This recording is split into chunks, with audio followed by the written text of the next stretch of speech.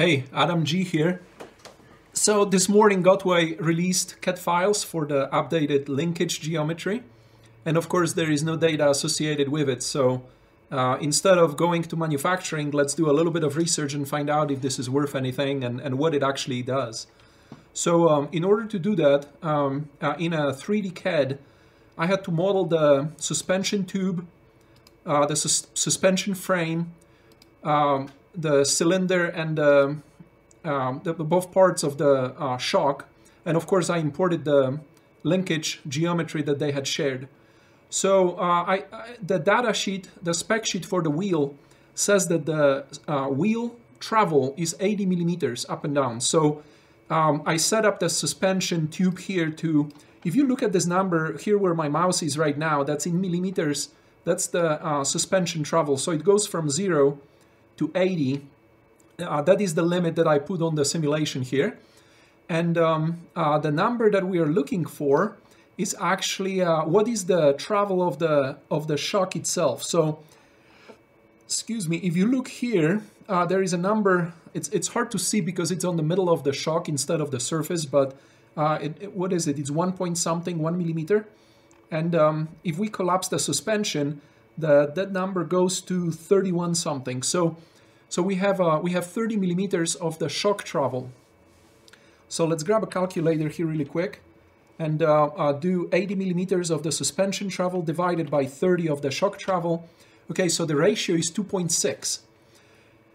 So this is heck of a lot better than Master V1 and V2, which was about 3.5, 3.6, which was terrible. That's why everybody was bottoming out.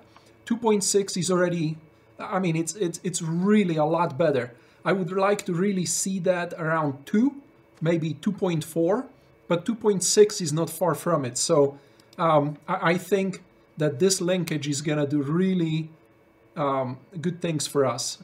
So anyways, another question I wanted to answer is what's gonna happen to that linkage when it's actually in use? Is it gonna break? And what's really what the stress profile is gonna look like? So for that we do static stress calculation. So I set up a study here and okay, so by the way, the linkage that I'm showing here is already my version of it. I already modified the geometry of it slightly to take care of the internal stresses because I like to have decent, healthy safety margin in things like that. So where you see blue, the safety margin is 6 or higher, and where you see green, the minimum stress safety margin is dipping down to 4.5, which it's still excellent. 4.5 safety margin is absolutely beautiful. So you can see that there are 3 areas where this guy is going to be stressed out to the green safety margin levels right there, and that is truly fantastic. So I'm gonna be I'm going to manufacture this, install it, make sure that I'm not hitting anything because I stretch things, I enlarge things, and so I need to do a proof of concept in the actual installation. My Master Pro is going to be updated here as soon as the shock comes. So what else can we do with this data? So if we grab a calculator and assume that the wheel weight is 120 plus 220 pounds for the weight of the rider with gear, it's 340, and then times 2.6 for the safety margin.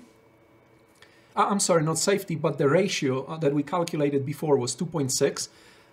That is 884. So I'm anticipating that 1,000 pound spring is going to be enough. But mind you that this is only static weight. If you're in a jump situation where you're adding large dynamic force, I think that you're gonna need 1,500 pound spring.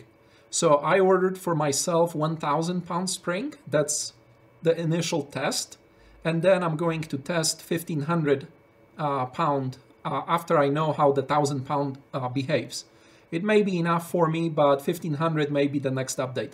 So anyways, that's it for now. I'll be back with the final results as soon as the shock arrives. It's already on order. So anyways, if you wanted to order those compliant shocks, spring shocks, Marty had released a video about, I don't know, a few days ago, and in the description of the video he has 2 or 3 Amazon links with mountain bike shocks that are relevant for this. So anyways, take care.